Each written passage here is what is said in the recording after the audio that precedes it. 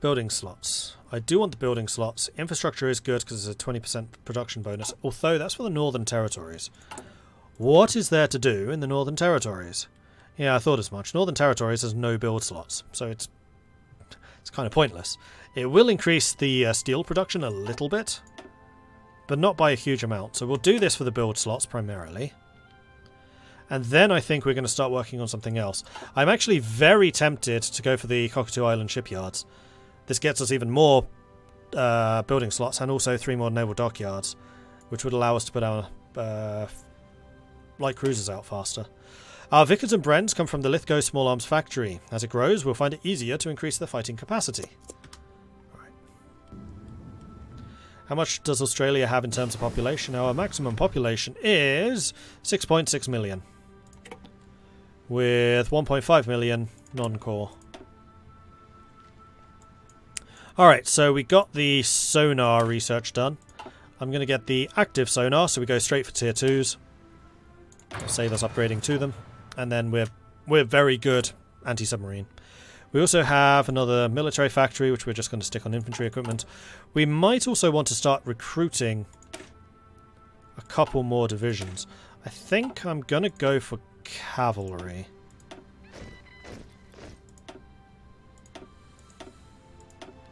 Just because they are very, very quick. So we'll get those for, we'll save some manpower for ship manning. And we'll get those out. That should secure our borders. The other thing I want to do, and this is just good practice, is I'm going to edit the cavalry division. I'm going to duplicate it. I'm going to call this police. And I'm going to give it the police icon, which is the one that I use here. Save. And that's just so that if I'm editing cavalry, it's not going to be screwing with my police forces. And the reason I'm separating that is because we want to set this up. So we go to occupied territories. In fact, we have a couple already, so I should have set this up earlier. And we work out how exactly we handle this. So this is more advanced, but still something you need to know. So this is what we have. So we've got Papua New Guinea and Solomon Islands. These are not core territories. They do require police forces. And as we can see, we're actually deploying some. So I should have done this way earlier. The next thing that I'm going to do is I'm going to set these to local autonomy. I don't think we really need a garrison here, and I'm just going to automate that. Local autonomy means that the compliance will rise automatically. The more compliance you have, the more resources and population you generate from those territories. It's just a good thing to have. This also reduces the amount of defenders that we require. It will reduce the resistance averages, but by the looks of things, there is never going to be resistance here. So you kind of do want to open up the list here. This is hard to do when there's no actual resistance. This line will push up if there is resistance. And then basically the harsher your reaction to the resistance, the lower the maximum resistance cap will be, but also the slower the compliance growth. So generally you want to try to keep resistance below 25%, if you can. From 25%, it gets much more expensive to reduce resistance. It also starts causing you damage. So generally you want to be incredibly harsh and then ratchet that down as the autonomy, as the compliance goes up, the max resistance limit goes down. It's just easier that way. Then we'll just double check that here. Okay, that's fine. Then the other thing I'm going to do, just because this is a new system and I often forget about it, I'm going to set the default to martial labour. Martial law. So martial law is the harshest anti-resistance method without requiring more garrison units. So forced labour will allow you to get more manpower out of a territory. Harsh quotas will allow you to get more resources and factories out of a territory. Huzzah! But they also require a massive amount of extra garrison units, and it will reduce compliance growth. So generally, martial law is the absolute maximum. So we're going to set that as the default. We're going to turn these into local autonomy. And these are basically going to have separate orders. So whenever we take a territory, now in the future, it will automatically be on martial law. So the resistance target is going to go down, compliance is going to go up, and then we can manually tweak it once I actually remember to do that.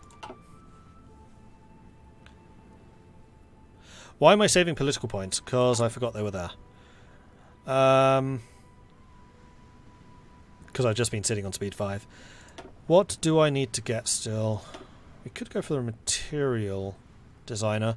Seeing as we've done absolutely no infantry equipment design, we could go for that. The other thing we could do is the New South Wales Railway Company, which will allow us to research tanks faster. No, I think we're going to do this. We're going to go for the infantry equipment designer. Seeing as we've done none of this, this is actually going to be a really good saving. And then after that, I think we might get either the New South Wales Railway Company or Cockatoo Docks and Engineering.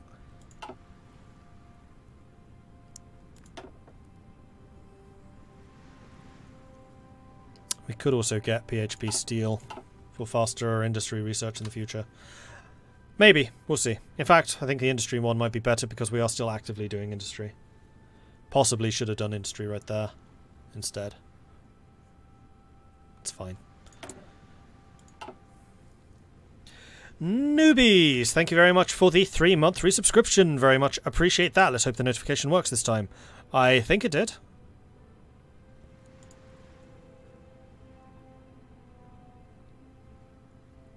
You know what they say, better sonar than later. Ha! Very good.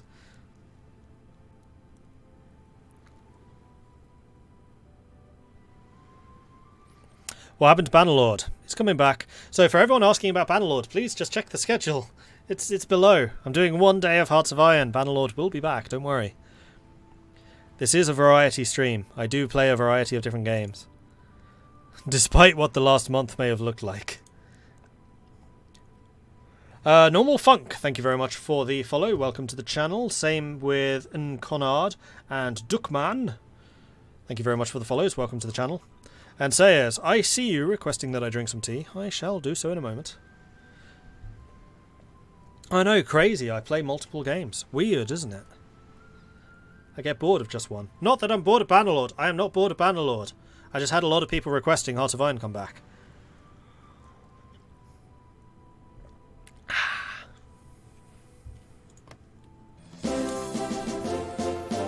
Huzzah!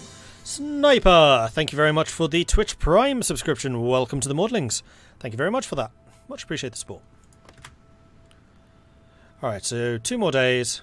1 more day. Boom.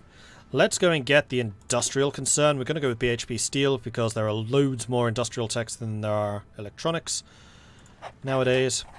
Again, since they got... They really do need to add something to this again, I think. Ever since they got rid of the, no, what are they called? Encryption, decryption as technologies. This just feels really empty. Will it go back to exclusively Bannerlord again? No. From here on out, we are on a variety. But there will still be a lot of Bannerlord. And don't worry about that. I freaking love that game. It's very, very, very, very, very good. But previously I would do a variety of different games. I'd usually do 3 or 4 different ones a week. So we would do Hearts of Iron, various mods for Hearts of Iron, Europa Universalis, Mount and Blade Warband, XCOM, Civilization, Total War Warhammer, Total War 3 Kingdoms, Total War Attila. All of those kind of got nudged aside, Panzer Corps, because of Bannerlord. And now that I'm over that initial excitement, it's taken me a whole month to get to that stage.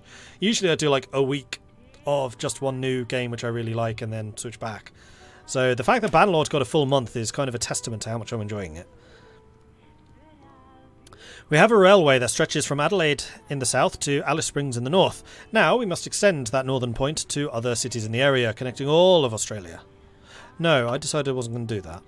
Because there's no point doing it until we have the Civil Construction Corps, which we can't do until we're at war. Or there's more, well, tension, which there isn't yet. So I think what I'm going to do instead is I'm going to get the Cockatoo Island shipyards for the shipyards and the building slots. And then after that, we'll probably go for the policy of appeasement. The expansion and improvement of the Cockatoo Island shipyards is a major priority for our government. Sydney Harbour is the best access to manpower and resources, and that is where we should focus our naval construction efforts. This is also going to give us a ton of naval experience. Right, I'm going to put you guys back to sea just to finish off your training. I'll probably even watch you doing it, because this ain't going to take long.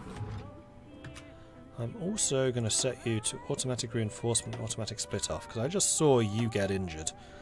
Go home and repair. In fact, all of you can now.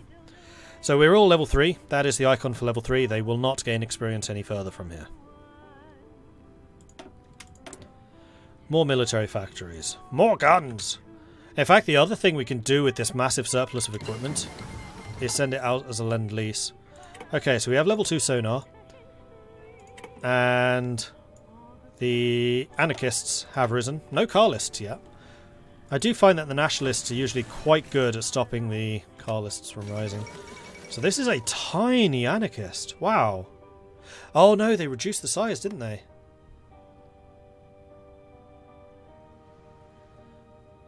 I forgot. One of the more recent patches, they split Barcelona in half and the anarchists only rise here. Continued government attempts at reasserting centralised control over the mostly independently acting anarchist communes in northeastern Spain, as well as the Stalinist repression of dissident communist viewpoints, has now led to full-blown infighting the Republican front. Initially limited to street fighting and low-scale clashes between the militias and government or the Stalinist forces, the unwillingness for either side to compromise has meant the conflict has rapidly escalated in just a few days. The reallocation of military resources to deal with this internal threat means the front lines against the nationalists have been noticeably weakened. Republicans hardly need outside assistance to lose. Okay, research available. So we got the sonar. We'll deal with that in a minute. I think I'm also going to get the depth charge thrower, tier 2s. I'm not going to bother with the tier 2 destroyer, but I will get the depth charge thrower. And the reasoning for that will become apparent soon. It is now 37, so we are going to want to start working on concentrated industry 2. Or are we? No, I'm going to wait for the others to research this. We get the max research bonus. We already have improved machine tools at 50%, so we'll go ahead and do that.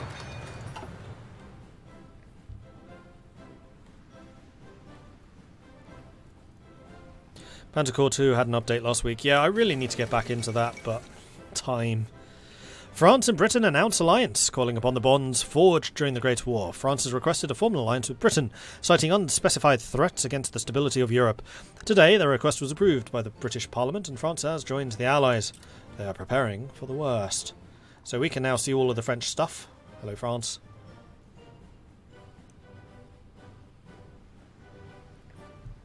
In regards to electronics research tree, I think it would be really cool to do away with the tree and instead do something similar to the Intel agencies, but with research agencies and projects. That would be cool. Honestly, I think research as a whole could do with an overhaul in this game. I think now research is the weak point. Research and, like, internal politics. As I bought Bannerlord recently, I'll not buy XCOM soon, but I saw some vids and it's definitely on my list. Yeah, Chimera looked good. Not as good as XCOM 2, and I just don't have time for other games at the moment. In fact, there is another one coming out, possibly next week, which I wouldn't mind getting. Have any of you heard of Old World? I think that's what it was called. I'm just going to look at it again. I don't know how I only discovered this yesterday. That. It's made by the same guy that did Civilization 4 and Off-World Trading.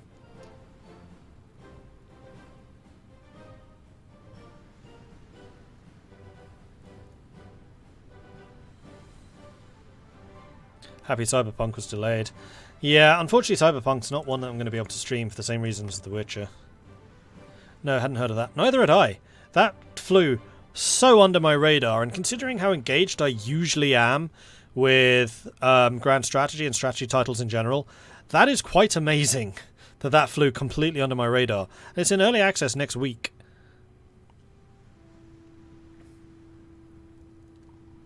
Yeah, I saw Arumba's playing it at the moment. I just hadn't heard of it. Have I considered a Great War mod for Hearts of Iron 4? I played quite a lot of it. There are even videos of it over on YouTube, which you can find at youtube.com/MordredViking. There's at least a Germany playthrough, possibly one or two others. Like, I've played quite a bit.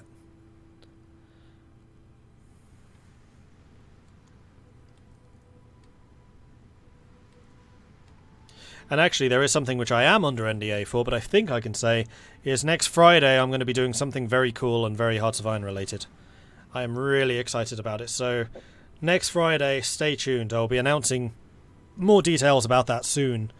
But it's something really cool, and I'm very, very excited for it. Very different as well. Should be good. I'm being as cryptic as I possibly can be. What I can probably say, actually, is that it's related to VE Day, which is on Friday. The Hindenburg incident disaster was narrowly averted today when the diesel fuel leak was discovered on the German passenger airship Hindenburg as it came into dock with the Lakehurst Naval Air Station in the United States. The leak was promptly repaired. Had it gone unnoticed, flammable vapour could have resulted in a fire that would have engulfed the entire airship. Critics have long questioned the wisdom of passenger airships given their spotty safety records, and this incident is bound to make them even more vocal. Close call. Chiang Kai-shek and Mao Zedong have issued a joint announcement declaring that they have set aside their differences in the face of the Japanese attack. Both sides will observe a strict policy of non-aggression against each other for as long as the war against Japan lasts, and have vowed to do everything in their power to throw back the invader. A number of smaller warlords have also declared their support, putting their forces under the command of Chiang Kai-shek. Oh, you know something I could do? I could send guns to China and basically use that to delay Japan.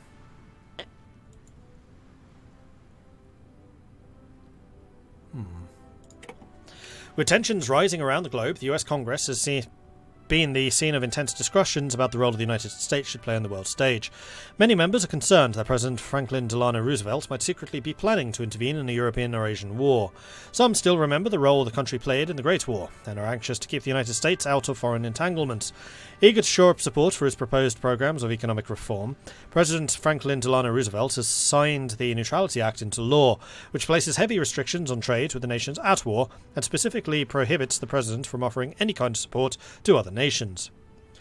Let's ask the Belgians just how well neutrality defended them in 1914. Ooh.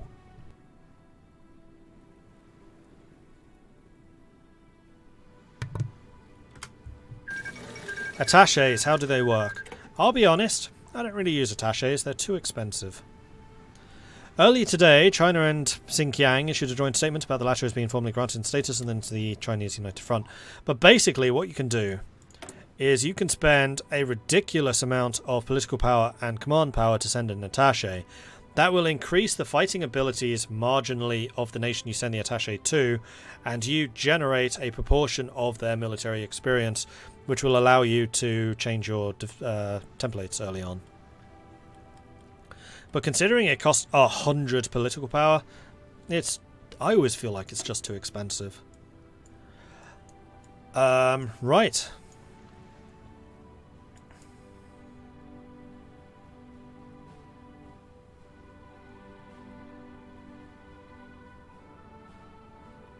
Just seeing vaguely what these do.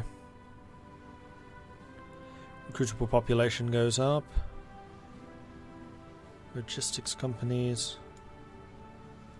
Nothing there for motorized. I think it is time for us to get involved in politics. Support the policy of appeasement. The costs of the last war still weigh heavily on the national memory. If taking territorial concessions half a world away can keep Australia out of war, then we should certainly consider these concessions. This also gives us a 3% tech sharing bonus from Commonwealth Research. Does that mean we can go up to 53%? Or is that just a base 3% we can always get? I don't know how that works. So we'll deploy the cavalry. I'm going to press Shift K, which is the hotkey for the training, and it will end once they're fully trained. And we'll just let you fan out and go and defend.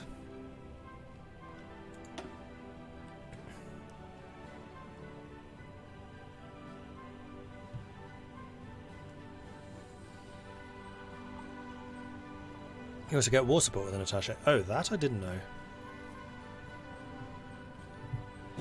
Attaché is a good multiplayer when you're sending volunteers to another player because the attaché gets you access to see all of their forces. That's true. Yeah, you can see the positioning of enemy, of troops. Your own, the troops that you're sending the attaché to.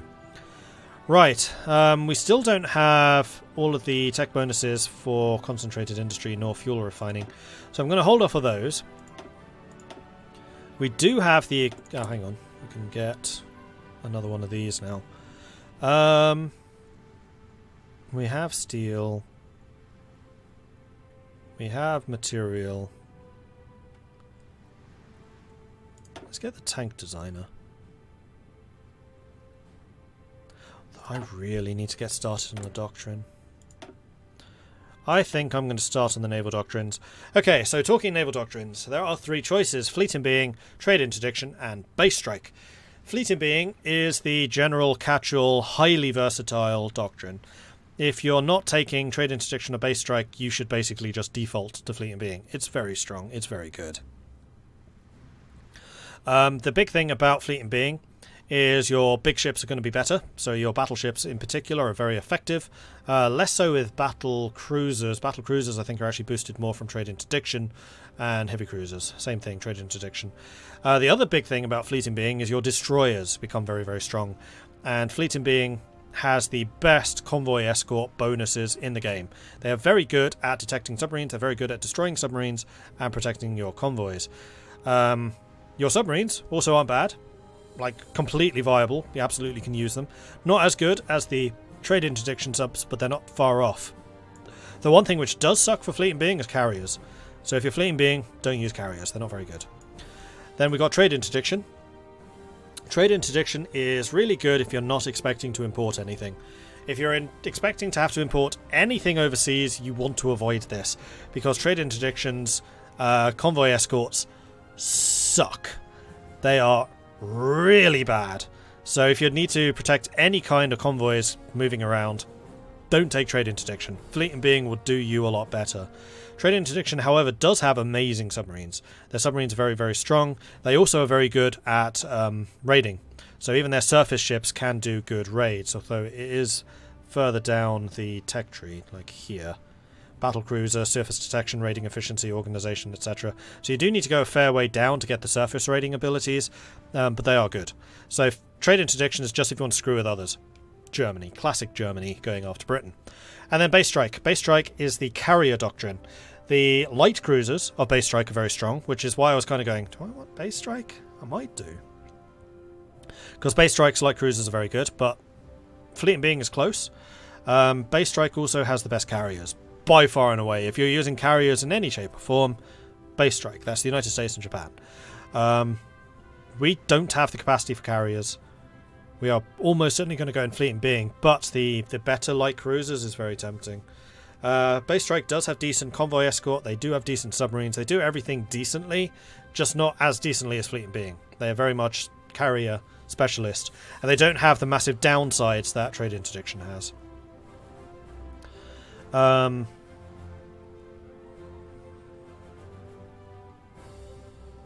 light cruisers are good, but I can basically ignore this side. Oh, the other thing with base strike, which is kind of interesting, is if you intend to do nothing naval, but you are being hurt by enemy navies, again, possibly like Germany, possibly like Siam, or maybe Soviets, then you can get the first one only, which does give you a plus 50% port strike. That counts for land-based aircraft. So you can use land-based naval bombers to bomb enemy ports where they are repairing stuff, and you will do it more effectively. So if you are being plagued by enemy navies and you just don't stand a chance of like fighting their navies toe-to-toe, just take the first level of base strike, build up naval bombers, and you should be more effective. But yeah, we're going to go fleet in being. I think...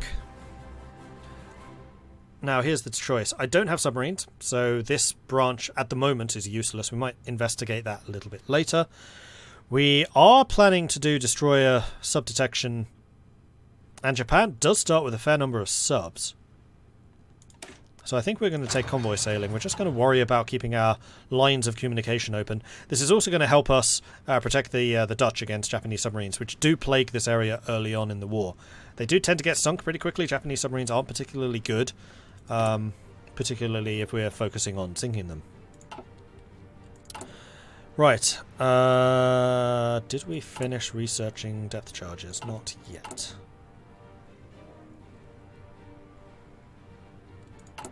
Where are we with aircraft designs? So we are going to want scout planes, definitely. We're going to want fighters, we're going to want close air support. So with the Commonwealth Air Force bonuses, we're going to need to have both of these up to date. So the Boomerang is the fighter. So we probably do want to have the research company for the boomerangs, and if nothing else, we can export them to Britain and let Britain use their manpower to use them. But again, that's another thing we do have to research.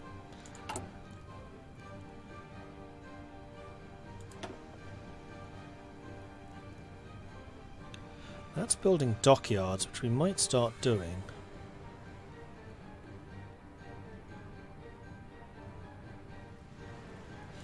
Let's just take a quick look at this. Naval Reformer is experience gain, decisive battle is screen attack, and capital ship attack. So, Jack Crace and Fleeting Being, great combo. That's going to work really nicely for us. A Genius Infantry Commander. Interesting. 20% Infantry Division Defense. Oof. We're also going to have decent artillery. I mean, artillery is something we'll probably bring in later. Good capital ship. We have a lot of cap ship bonuses. Not necessarily from the construction, but from our commanders they are. Japanese do have bonuses to their torpedoes. Fine. They're still really weak subs though, and usually easily detected.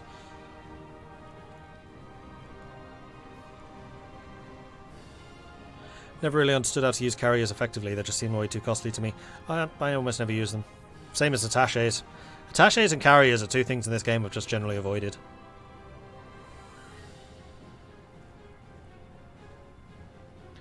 Doctrines represented by countries. Fleeting Being is the UK and Italy. Trade interdictions Germany, and base strike is the USA.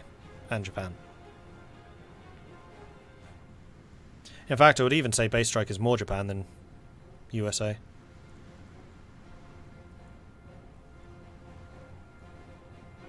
Like the plus 50% port strike, which is, oh yeah, Pearl Harbor.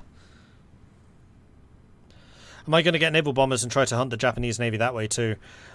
Undecided, considering how good our Air Force is going to be, possibly, but all of my bonuses are to close air support.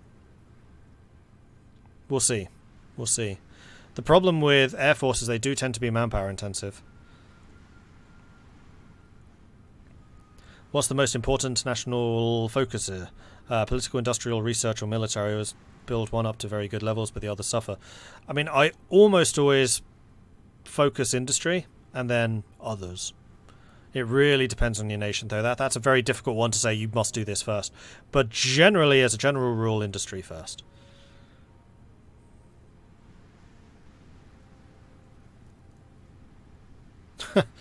God tier trolling from Ubisoft. They have a live stream on YouTube that's been going for 6 hours titled Assassin's Creed Teaser. It's nothing but a guy using Photoshops to paint a cover poster style image. Well, I mean, as the image becomes more obvious, I guess that would be a teaser probably for the next Assassin's Creed. Like what era or what location it is.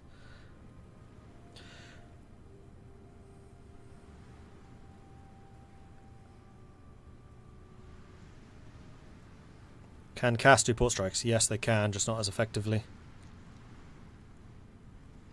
Base strike is Pearl Harbor, Coffs and Taranto. True. The British did do it first. Could use heavy cruisers for capitals. Okay, so here's a question, which will require a little bit of research, because I am never sure about the benefit of heavy cruisers. I want to do... this is actually going to be difficult with the way that they have arranged this now.